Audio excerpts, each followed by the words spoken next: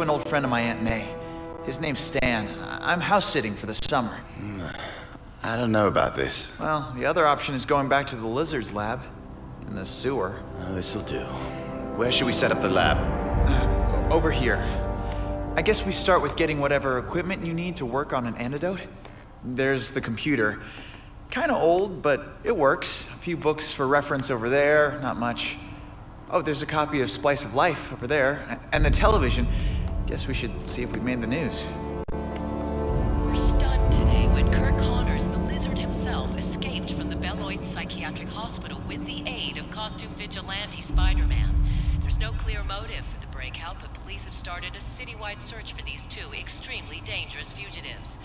Now, back to the main story. I guess that's a yes. Brilliant.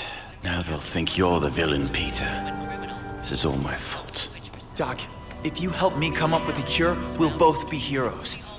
I'll contact Gwen and see what's happening. Wait, will you tell Gwen?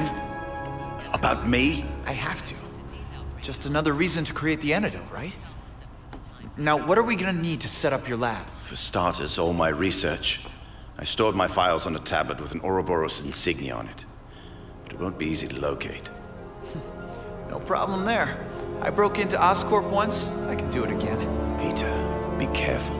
If Oscorp was continuing my work in secret, we don't know what to expect. This is not the same serum that infected me. It's a virus now. So I've heard. So, ready to play God? You do remind me of him. Your father. Oh, Gwen's calling. Pete. Gwen!